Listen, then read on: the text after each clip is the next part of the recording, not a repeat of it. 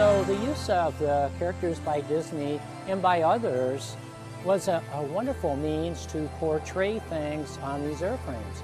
B-17s, for example, there were more than 12,000 made, almost 17,000 B-24s, and then fighters had nose art on them as well.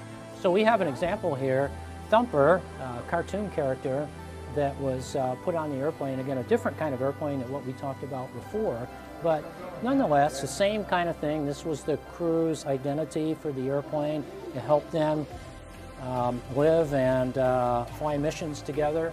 I mean, you can see the origins of this where they were either in cartoons or maybe in movies.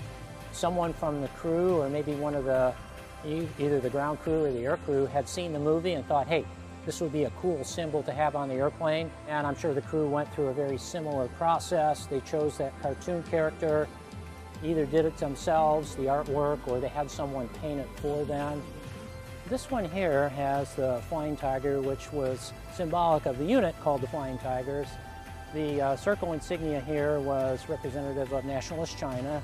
And then this shows the tiger with the torn up Japanese flag there. Of course, this was during World War II in the Pacific Theater. But that P-47 is a great example of an airplane that flew air-to-air missions, air-to-ground missions in both the European and Pacific theater. So yes, it has the derivative of Dumbo on there. Another great example of nose art that we have here in the museum. We have the Command Decision nose art, which is really just behind me and has Disney characters on it, but it's not just what you find on airplanes. It's also in patches that air crews wear or maintainers might wear. Disney artwork shows up on these patches and insignia.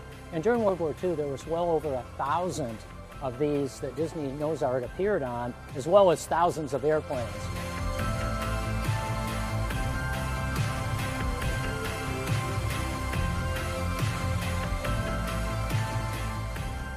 We either have leather jackets on display from aircrew that have the artwork painted on the back of the jacket.